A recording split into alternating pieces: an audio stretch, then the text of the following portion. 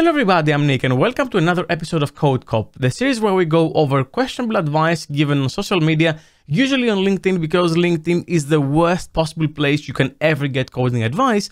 And in this video, I have a piece of advice that is really questionable, and the advice is do not ever use singletons, use something else instead. Now in this video I'm going to show you what this advice really says in detail, show you the code example, and then also go into what is a singleton, why it is actually useful or can be useful, and how we can actually adapt it a bit in C# as well, because in the past few years we actually use singletons in a different way in C# and .NET. If you like that type of content and you want to see more, make sure you subscribe. For more training, check out my courses on dometrain.com. Okay, so let's start with the advice itself, and I've again removed all the names from this advice. It doesn't really matter who said it. What matters is it is there, and it's also heavily upvoted as well because the LinkedIn algorithm will promote anything. So the post says singleton is a famous design pattern, but in reality it is a terrible anti-pattern.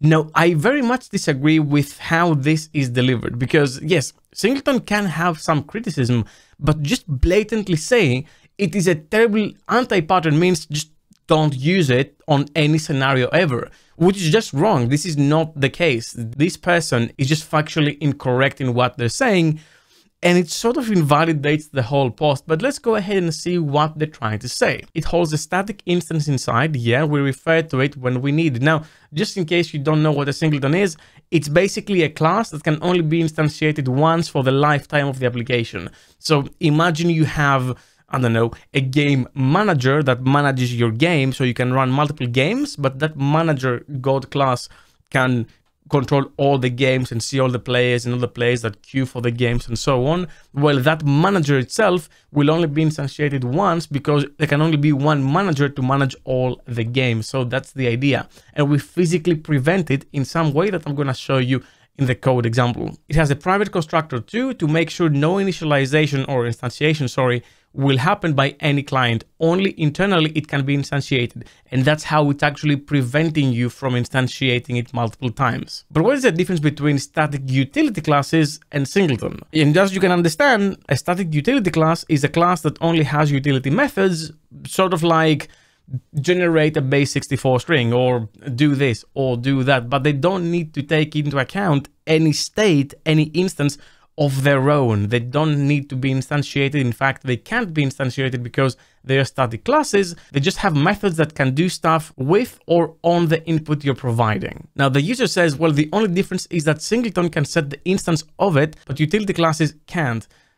No, singleton can be instantiated, utility classes can't be instantiated, and singleton can hold state in an instanced way, while utility classes, yeah, they can have static fields that in a way hold state that's only instantiated once, but those are static, they're not instanced. They're very different things. And then proceeds to say, because we never instantiate utility classes, yeah, that's because you can't, physically you can't. And then do not use singleton. This continues, of course, to the next bit, which is why technically singleton is a global variable, but in OOP we do not have global scope. Now, I don't really understand it, because a singleton is just a class that can only be instantiated once.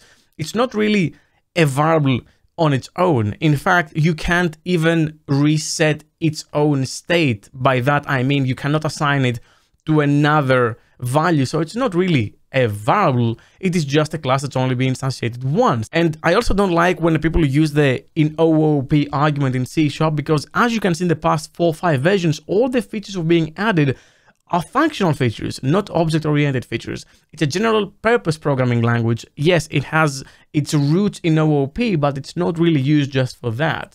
And even then, not having a global scope, I don't really understand it. Your applications are built on singletons, from things like the DI container, the hosting, like Kestrel and so on. Like, some things need to only exist only once and should be prevented from being instantiated more than once. So what's the alternative? How will we get the logged in user database connections and so on to pass it around?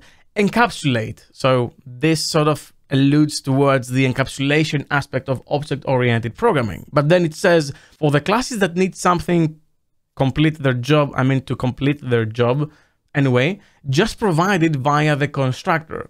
Well, that's not encapsulation. That is The IOC, that's inversion of control. That is dependency inversion of control, injecting dependencies of a class through the constructor. And actually, that is one of the biggest criticisms of singletons, because dependency injection and testability is not really possible, at least not traditionally, on traditional singletons. You will say there are a lot of things to encapsulate and classes will get bigger and bigger. Yeah, that's true. But in that case, consider keeping the classes small by refactoring and so on. In my opinion, singletons are just a global variable that we used to have it globally. It is a procedural feature. What do you think about singleton? Now, singletons don't have to be globally exposed. They can be private classes on other members that are only used by the class that is being referred to it. So they don't have to be a global variable the way it's presented here. I think the user is mistaken. And then the example of the singleton they're providing is this, which is a pretty old school way of creating a singleton in C#. And it's not really a thread safe either. Now, we won't go into thread safety about singletons in this video, but I will go here and show you how you would make a very basic singleton in C# nowadays. Now, before I move on, I'd like to let you know that we just launched a brand new course on Dome Train called Getting Started with Microservice Architecture. And that course is authored by AWS Solution Architect James Eastham. It will teach you everything you need to know to get started with microservices the right way by someone who works for freaking AWS. Like, that's all they do. They know a thing or two, to say the least, and I'm so happy to have him author this course on Dome Train, because it is just fantastic and it's going to set the right foundation for all of you. So to celebrate the launch of that course, check the link in the description and use code MICRO20 to claim a 20% discount. This is only valid for the first 500 of you, and those 500 of you will also get a special 40% discount later when the deep dive is out. This is a really unique opportunity, so please don't miss it. Now back to the video. So we're gonna go ahead and create just a singleton class. I'm gonna call it singleton.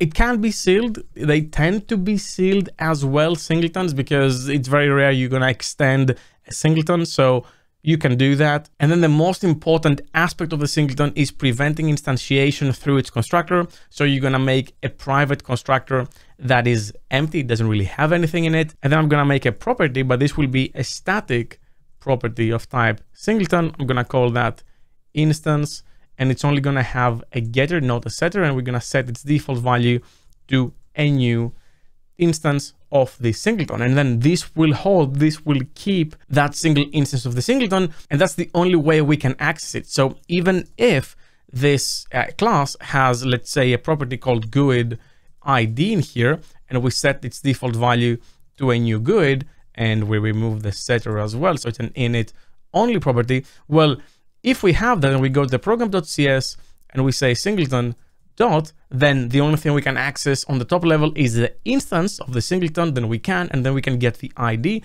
and we can't say new singleton because, well, this is not allowed. You cannot access the private constructor here. So if I said console.writeLine and then I wrote singleton.instance.id and I did that twice, that as you're going to see in the console, we're going to get the exact same GUID twice, because this is a singleton. It's the same instance in both cases.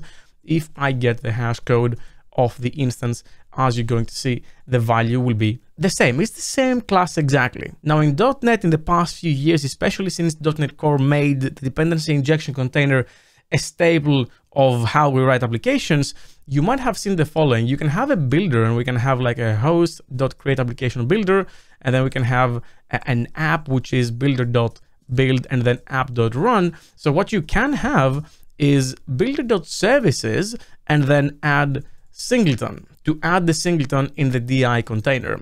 Now, this will add a singleton in the DI container, but it doesn't have to be a physically prevented singleton. So singletons, let's say I have a public class, some class over here, and I have the exact same public ID in here. Well, I can take this some class and I can say add the some class as a singleton. Now, as long as I resolve this class from the DI container, it will only be instantiated once, but it's not physically prevented from being instantiated as many times as I want. So this is a different type of singleton controlled by the DI container. And by the way, if you have an old school singleton, you can still register it in the DI container by doing something like this. You can say add singleton and then say singleton.instance, and then that single instance will be passed in the DI container, and then you could inject it and reuse it in your application if you want. You have this option. Now, why do I say that this advice is pretty whack? Well, if we go to this game manager over here, this class that all it really does is it keeps a list of games, active games. You can create a new game in some gaming platform. You can get the game by ID, you can delete the game, and imagine that this can control more things about the games. So you can have a bunch of players on each game, and then you can queue players for a game, you can award a player, you can keep a leaderboard, you can do so many things. Well, in the way that this game manager is written right now, I can go to the program.cs and I can create as many game managers as possible. So I can say, here's game manager 1, and then maybe here's game manager 2. Okay, if I run this in my application, well, I can have many managers managing many games, making it a mess to control. But if I physically prevented this from being instantiated by having a private constructor and then having a public static game manager called instance and instantiated only once, then guess what? I can guarantee in my application that this cannot happen. And if you want to get the game manager, well, you can, but it's going to be that single instance holding all the games, which is very, very powerful, because not only, again, if you don't need to instantiate something twice, you save memory, but also we guarantee that that controller class can be used by anyone in the application and they will always get the exact same state. And you can hold some state there knowing that it cannot be duplicated in any way. Now, utility classes are fine. And if this was a utility class, all the game data will be passed through the constructor. So I wouldn't say get game by ID and just pass the ID. I would have to pass a list of games, but those games will need to be stored somewhere. So at some point, somewhere, this state has to be stored once. At the end of the day, the application itself will need to keep a single instance of something in memory. Imagine if your cache, for example, your in-memory cache wasn't a singleton, which by the way, it is. But if it wasn't, you're going to have many caches. Which one do you pick? How do you invalidate? Now, there is a very valid criticism with singletons, and that is, well, if I go ahead and I have something like this in my application, how do I inject services? How do I test it? How do I...